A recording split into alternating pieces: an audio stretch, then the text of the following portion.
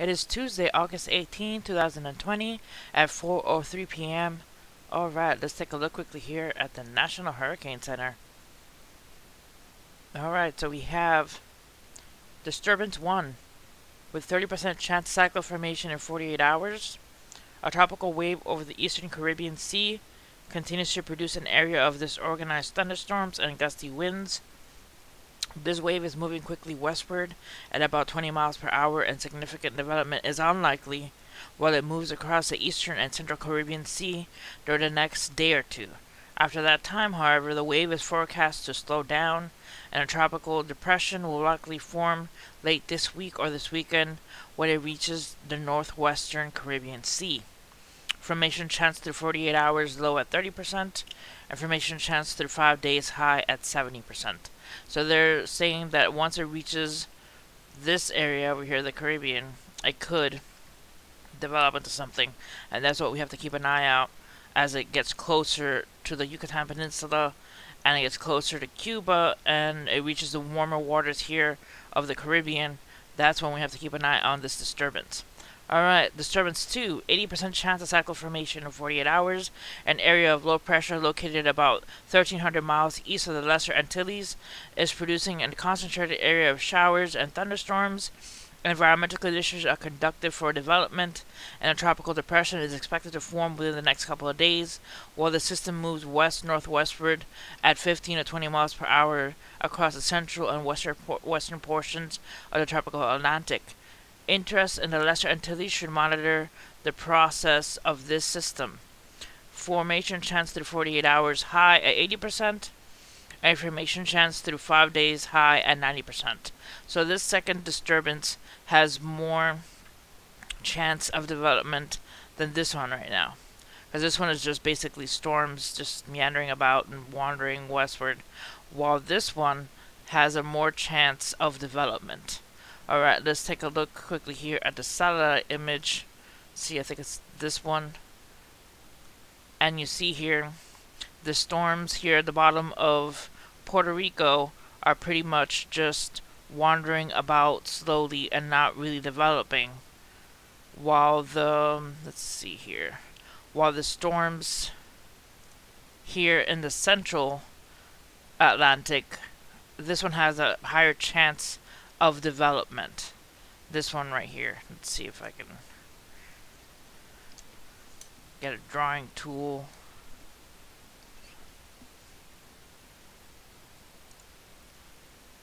Alright, this one right here. This one has a higher chance of development than the first one. Alright, so let's go back to the National Hurricane Center and let's take a look at the Eastern Pacific. Because we have Genevieve. Hurricane Genevieve. Maximum sustained winds of 115 knots or 130 miles per hour. Minimum central pressure 950 millibars.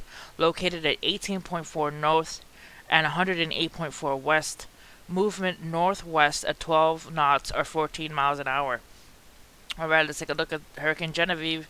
Here we go. It's a major hurricane all the way up to Thursday at 6 a.m. So major hurricane past Wednesday, and all the way up to 6 a.m. on Thursday, it will be a major hurricane.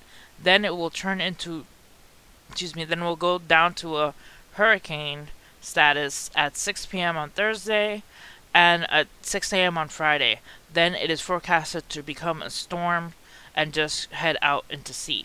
But we never know what happens with hurricanes. We never know if it's actually going to go into the, I call this the Baja California Peninsula right here. I call this, although it's Mexico, I still call it Baja California. Forgive me if because I don't live in California or in the western region of the world over there. So, I just call it Baja California. But this peninsula right here is very close to the storm. Let's take a look here. This is Genevieve right now. Look at that pretty eye. Beautifully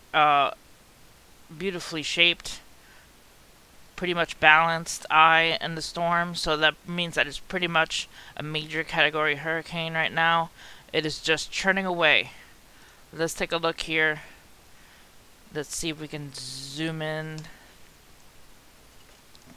So it's getting closer to the Baja California Peninsula area right there, as I like to call it, part of Mexico.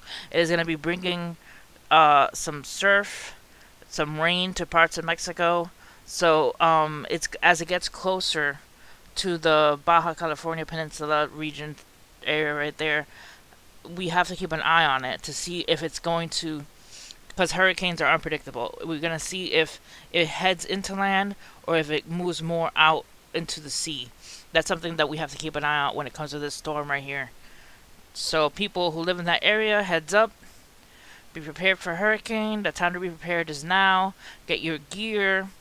Even because you have people who live in that peninsula and people who live close to Mexico. So we gotta give them a heads up. Alright, so this is the Gulf of Mexico, what's happening there right now.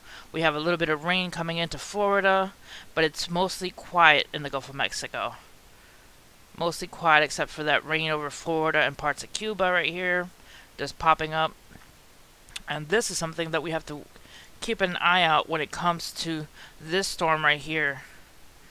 The storm system coming, this right here.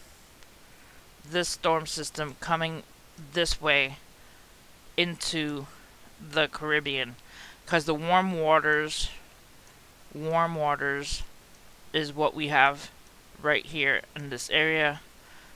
So if it gets over here and it decides to, you know, absorb the warm waters and become stronger, that's what we have to watch out for right here with the storm system. Alright guys, that's it for this video. Hit like and subscribe for more news. Just keeping an eye on the tropics and making sure we have all the bases covered. Alright guys, that's it. See you guys next time. God bless.